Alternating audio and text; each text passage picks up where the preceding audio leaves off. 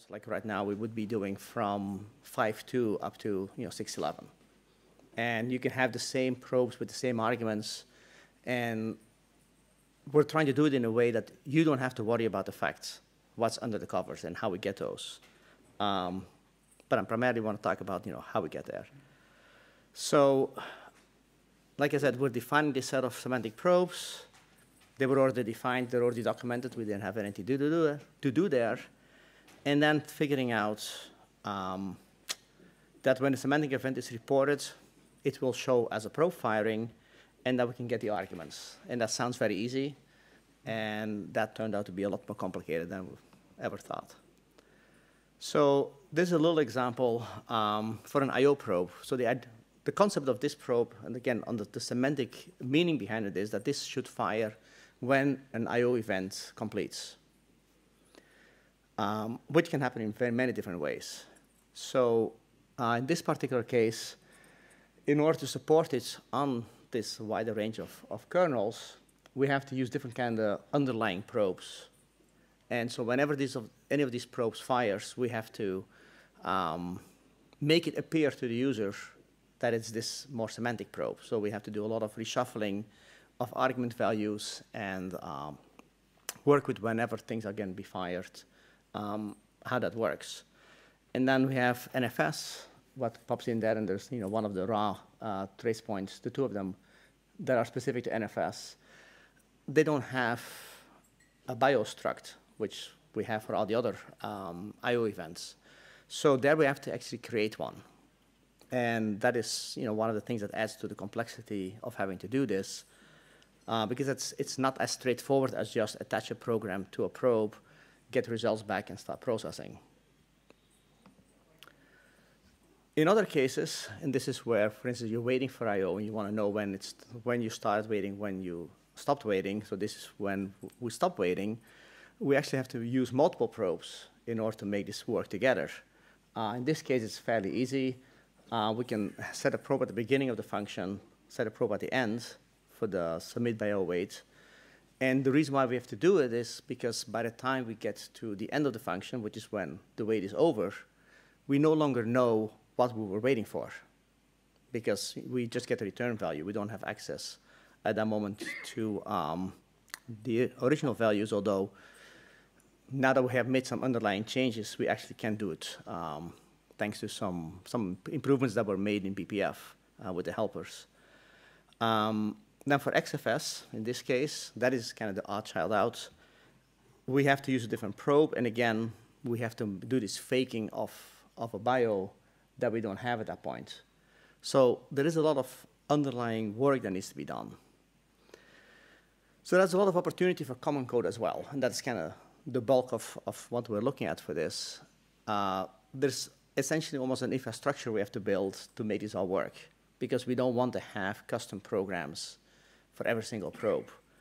So there's a lot of opportunity for common code, and it's also a good scenario for pre-compiled BPF code, because since all the probing programs are BPF programs, is there common code that is not dependent on things, for instance, of the actual session, there's more underlying functions that we can use. If we can pre-compile those, they can just be linked in with our program when we want to do the probing. So that's where we've been able to leverage the BPF support in GCC and in binutils quite a lot. So then dtrace itself has its own built-in compiler to compile the tracing scripts into BPF code, and a linker to put them all together. And I'll get to that in a couple of more slides. Now, one problem we've run into, this is kind of the first, not sure what to do about it yet, is it would be ideal if we could have BPF functions that we can load into the kernel that can be shared by all these different BPF programs, because our BPF programs for tracing can become pretty big. Definitely in the area of thousands of instructions, and it would just be nice if there was a way to handle this. So far, the only thing that I looked at that seemed possibly promising was the program type extensions, where you can basically load a program and attach it. but it has severe limitations on what you can do with those in terms of what arguments can be passed and what you can return. So that didn't seem very viable. So more generic code can also be challenging for BPF in general. And it also makes the toolchain more challenging in the sense that if it's generic code, it kind of somewhat goes against the ability of the BPF verifier sometimes of being able to guarantee that this code is safe. And so we have to add various hints to the code to make it clear that there are certain boundaries to make it possible that it can pass the verifier. But then compiler optimization in pre-compilation can remove those again as making the determination from the compiler side that, well, these conditionals you put in the code are unnecessary, they don't do anything. So we've had to play with that a little bit to essentially force that those hints remain in place, that we don't run into trouble. Loops are still somewhat challenging because, again, it needs to be able to be proven to the BPF verifier that it can determine that the loop is bound sufficiently. And a recent one we ran into is stack use, and the stack has been doubled. It used to be 512, now it's 1024, but we still can run into that fairly easily because of the fact that we use these generic functions that are being put together. And so the chain of calls that are being made within a BPF program can really start adding up. And so we ran into that when we wrote one of those very generic pieces of code that had to put some data aside, so it was storing it on the stack, so it could make an additional call. And that was just enough to push it over the limit. So that's still a bit of an issue to work with. And there's ways around it. And we can, like in this case, we have a map set aside where we can store the temporary data, things like that. But it kind of goes a little bit against just being able to write the function and use a local variable and have the local variable not basically be what makes my BPF program not pass the verifier because we're blowing the stack. So we have our custom compilers completely self-contained within dtrace because D, which is kind of the language that's the tracing programs are expressed in, is very well defined. And it means that all compilation can be done on the fly. That means that we also don't have to deal with core complexities, which is all fully supported by the toolchain. And obviously, a lot of other support for that is done in BPF, but we just don't have to need it. We don't need it. We never save BPF programs as objects. So that's at least one complication we could avoid. And then we have this custom linker, which is taking the code that is being compiled on the fly, that is our tracing scripts, and links it with pre-compiled code, and basically creates the BPF programs out of that. So that creates quite a... Is there any reason why not using LD there? Because we have some linking support in LD for BPF. Mainly because for the next thing, the relocation resolving that we do, there is a lot of relocation that needs to happen where certain constants that have not been calculated until the very last minute that need to be inserted into various instructions. So it would be good to know if the existing BPF relocations, which are only a few of them, will be enough to cover your needs here. Yeah, I mean, we probably could. Like, I understand this does it on the fly, but you could get the on-the-fly code generated by the decompiler, put it in an object, and somehow feed it to the linker.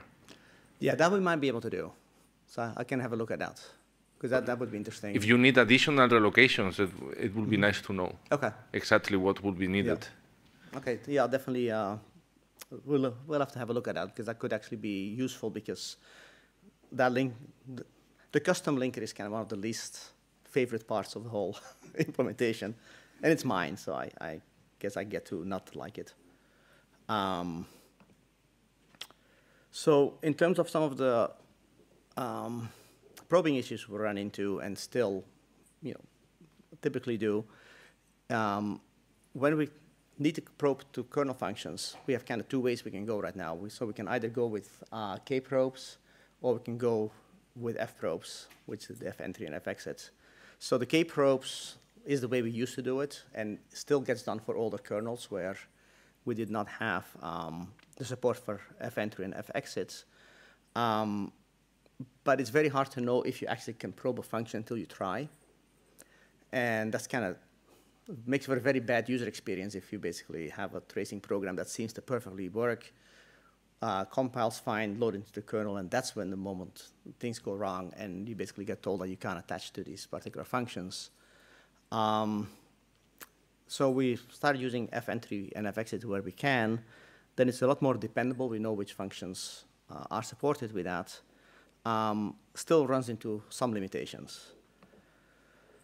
So one big issue was not a big issue. The problem is that since it's more generic, we run into it maybe a little bit more often than we would have hoped, is when you have a struct that is passed by value, so a struct that fits within 16 bytes. It used to not work at all. Some support was added for that for x86 64. I think by now maybe ARM 64. I didn't check before writing this slide. But there's no general support for all architectures. And so when, in that case, you have a program that attaches to a function that has one of these arguments, the BPF verifier rejects the BPF program. So, which is, again, not an ideal situation in terms of user experience. That, and we can obviously trap that, but it's not that nice then to be able to explain to a user, okay, you know, why did this program not work? Because by all indications, it should be able to. There is also solutions involved with getting other arguments. So one of the issues exists also in the fact that we're limited to 10 arguments, depending on how we're probing, which context we're using. But sometimes we have functions that have much more than those. So that is still something that we need to work on, and then it gets more complicated because it gets very specific code. Let me see. There we go. So regular trace points, they're already kind of semantic in nature, so the advantage for those is that you might have multiple probe points in the kernel. They all get delivered as a single trace point, so you have that view of seeing more functionality being traced rather than specific instructions and functions.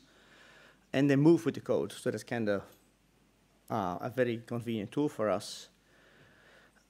The arguments for those, that's where we're into that. Some of them have more than 10 arguments. Now I did a quick count. It was only 54 trace points out of 1,893. So it's not like there's a lot of them. But again, when we're doing something more generic, the few is the one that somebody's going to stumble over and going to complain that this does not work. So that is still something we're trying to work on how to fix that, especially because, again, if you're working with a tool that is supposed to be able to work on a wider range of kernels, you're dealing with all these different versions, you might end up with a whole bunch of different implementations to do the same thing to be able to support that. So once we have to implement retrieving arguments ourselves, again, that is a much more complicated thing to do, becomes architecture independent and more likely to break. Yep, that's what I got. So that's where I'm got to at this point with presenting this. So the biggest problems that I'm trying to look for solutions for is primarily the issues with, for instance, running over the stack, and just in general, the concept of having generic functions in the kernel. That is something that I know has been discussed for several years in the realm of BPF. But I don't know if anybody has any experience with that or might have any suggestions on how to best do that, or whether it's even a wanted feature that can be explored further. That would be a very big help. So for the stack usage, what in practice people do, they use per CPU map as a like temporary scratch space, which gives you up to 32 kilobytes. Yeah, and that's one of the things I've wanted to explore that, because again, when we're dealing with the pre-compiled code, we're kind of leaving it up to the compiler to obviously allocate memory for local variables, which is where most of the stack usage seems to be going to. So I guess the only solution there would be if the compiler can somehow automatically do this, which I'm not sure that would be. By compiler, you mean like your custom D? No, it would be D like language? GCC or LLVM and such. Okay. Okay, if you're working on that, that's a good thing. Working on what exactly? Did you say you are working on that? In Clang? To do what? To put local automatics somewhere else than in the stack? Called a priority stack. Basically, you allocate a chunk of memory and use it for stack. Okay. Allocate a heap memory and use for stack. That's a bit different problem. Oh yeah, that's a different. But it would also solve this problem of the limitation of the main stack, I get. No. No, it will not. No. So I don't think it's 1024. It's 512. Did we update it to more? No, I think it's 512 it's still bytes. 512? 512. Okay. Yeah. And what Yongkong said, that's actually kind of like a physical stack that's being used at runtime, and if you have nested BPF program, all that stuff. So like he's solving that problem. 512 doesn't go anywhere right now, and it's actually hard to increase it because that automatically increases the size of the BPF verifier state, and like also increases the chance that like you'll need more states and use more memory, more verification, all that stuff. So so it's not like just saying, okay, let's do 2 kilobytes. It has like further implications. So like if you can avoid relying on like big stack space, it's better. One reason why verifier has to keep track of all this information, because it keeps track of like possible range values for the register and like whether this slot is like some special pointer or not, was the using of the per CPU map, right? For verifier, it's just unknown value. And so it doesn't really track it in any special way, just like some random memory reference. We just know that it's valid memory range. So that also helps with the verification. If you can do that, that would be best. And it's, I mean, one of the reasons why it gets so tricky for us, because there's a lot of maps that we need to maintain references to that a BPF program needs to be able to use, to get to links to a string table and such. And they all have to be on the stack, because once you store them in a map, they're no longer recognized as pointers to a BPF map. So that's where it gets a little more tricky. But so yeah, we'll have to. Yeah, look but at like that, something like integers and like values that like you don't really need, that could be offloaded potentially. Yeah. Okay, so yeah, that might be something we have to just look at then from the language perspective. And I actually had like a question about the second biggest issue you have. Like, what do you mean by reusable BPF program or whatever was that? Well, for instance, trying to find the best example.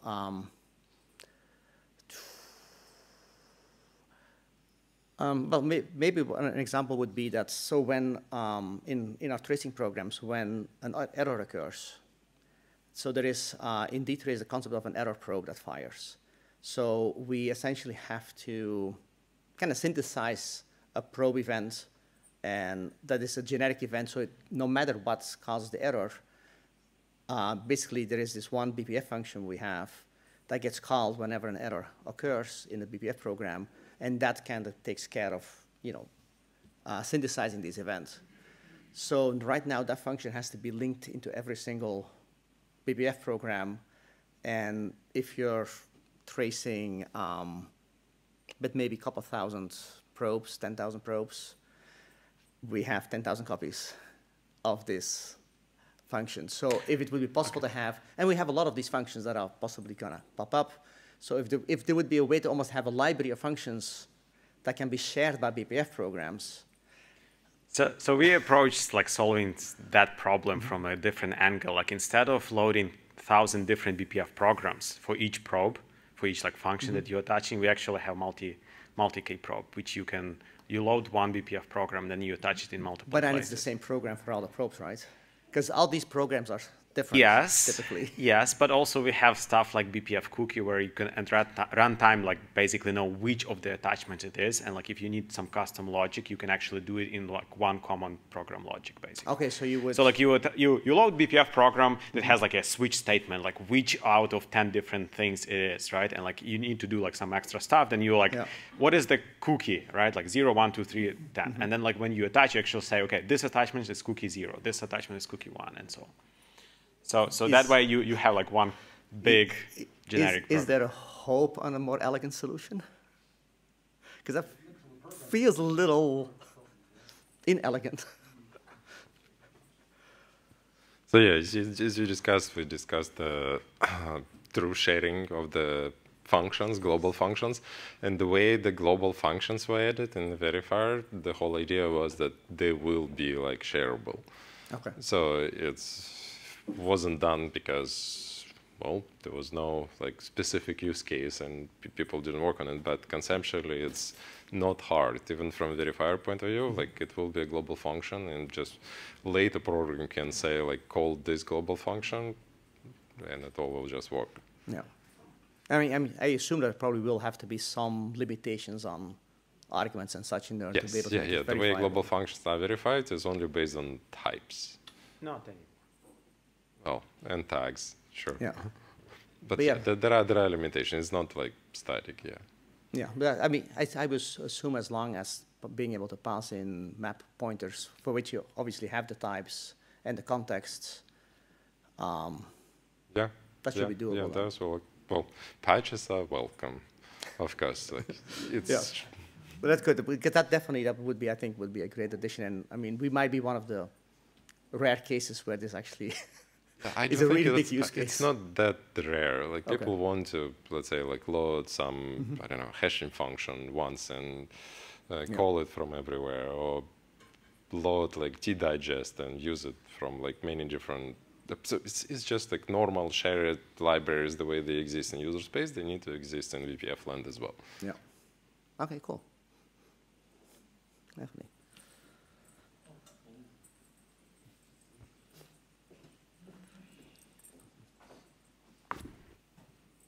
Hi. I mean, providers, for me, were one of the best things about sort of at least the user interface into dtrace, so whether it was kernel providers or USDT, provider definitions. I don't think you said it in the talk.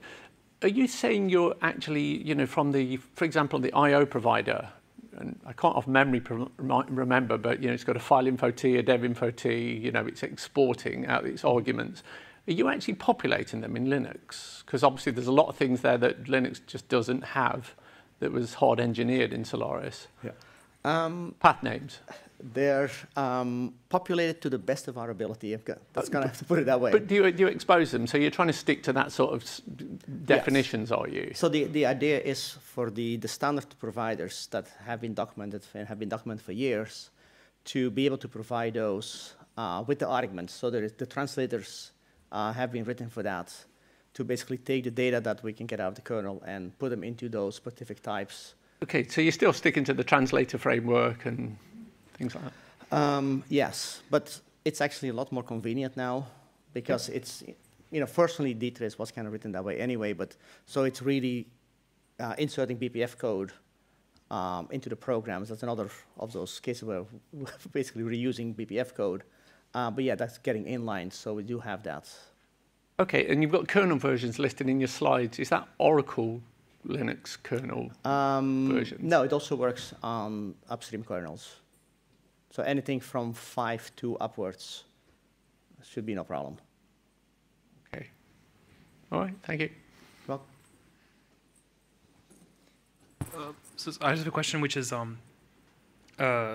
obviously, for older kernels, you can't help but have to do all this stuff in user space and so on and so on. But is there a plan at some point to try to, and I don't know if this is a contentious question, is there a plan to try to get some of these things to be like trace points so that from kernel version X onwards, you can just use the trace point for it, or is that not possible?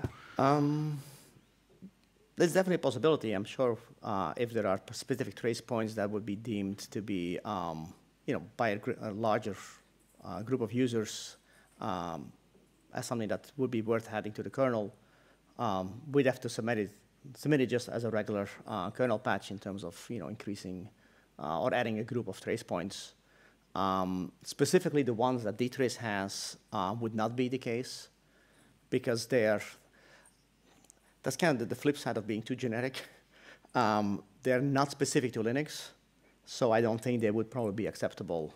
And I probably wouldn't be promoting it myself because we can do what we're doing here, which is basically taking what is there and using those to present the semantic probes to the user. And I think that's kind of the model that we probably should try to keep working with. Right, but I mean, like, for instance, let's say if you had, okay, so you have like the ultra generic dtrace probe, but let's say you, for instance, I don't know, the IO example, for instance, if you were to create a semantic but for Linux IO probe that then the dtrace for Linux would use, would that not be something that, I mean, I'm just interested in knowing whether that's something that you want to do. Because, like, for instance, let's say that like some other file system decides to do BIOs in a weird way, you would now need to handle that and so on, and like basically for the rest of time, well, maybe not that long, but for a long time, have to deal with this for every single kernel version. I'm just wondering whether that's something that is in your it's radar. something that could be considered, but that would become would have to definitely become a much larger discussion also with the whole tracing community, if this is something that anybody's interested in, or if this kind of an approach is more applicable to that.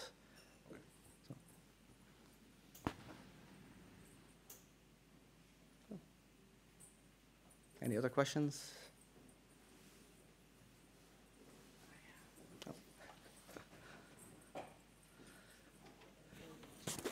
You mentioned with kprobe, kret probe, you don't know ahead of time whether you can trace the function, right? Yes. Linux has like this special file available filter functions or whatever it's called. Like that doesn't work for you? No. Why not? Apparently, and this is just, I found this out the hard way, not all the functions listed in there. It is not possible to connect a kprobe to all of those functions. There are some of them where it's not possible. fentry, fexit seems to work for everything that's listed. I think for kprobe there is like additionally some blacklist files, so like maybe if you subtract from there's still some okay. other ones. I think it's just a matter of the way that list is compiled does not seem to take into consideration all the conditions that kprobe has to be able to place probes. Okay. But it has to be like a rare case, right? Because most of the time it seems to work fine. It's most of the time it works fine, except when you try to trace something. There's that one function. No, it sounded like it doesn't work at all. Okay, so it's just like some rare case. But it's I mean, if you try to use BPF trace to like trace every kfunc, that doesn't work. Like it. I mean, there's people around here who do much more BPF trace and BPF stuff than I do. But I mean, yeah, the available funcs, I mean, it just has to be, I know BPF trace does some individual work in blacklisting, just to say, because if you touch that, you might get sort of, results you didn't want, basically hang something. But yeah, I think that's it, isn't it? Look at the available functions and filter out yourself. That's what BPF trace does. Yeah. And right now it's basically like once on the newer kernels where fentry and fexit are available, that seems to be working perfectly fine with the list that is listed there. So, and we're okay with that since, I mean, fentry is in enough kernels that it's not going to be an issue. So yeah, that works. So are you saying that you can attach an fentry to every function in the available filter functions list? Or how are you checking which functions can be attached to fentry? Well, in the end, because I started finding that there were some with kprobes that were posing an issue, I basically just used a dtrace script that's attached to every single function that's listed and see what happened. And with kprobes, well, first of all, it takes forever with kprobes to get there. But then it wasn't able to, it failed on a couple of the functions. And unfortunately, it failed one and then it stopped. So I eventually gave up trying to find out what the whole list would be. But once we started using fentry, fexit, that just simply worked. It does slow down the system a bit, but it worked. So.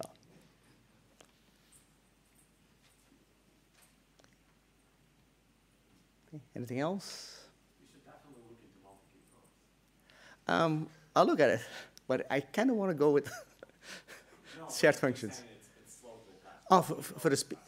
Well, that would be the one thing that's true, and that is something that's I've been thinking about, and I should just try it out since you mentioned it. That if it's a very large amount of probes that we need to work with, and especially if we have a single program, that might be actually an architecture change that would be worthwhile to look into indeed, to have the single program that attaches to the multiple ones. Because yeah, I mean, F entry is a lot faster, but yeah, so that's definitely a great suggestion, and it was on my list, but once I started using F entry and F exit, I kind of took it aside, but that's actually a really good idea. Thank you.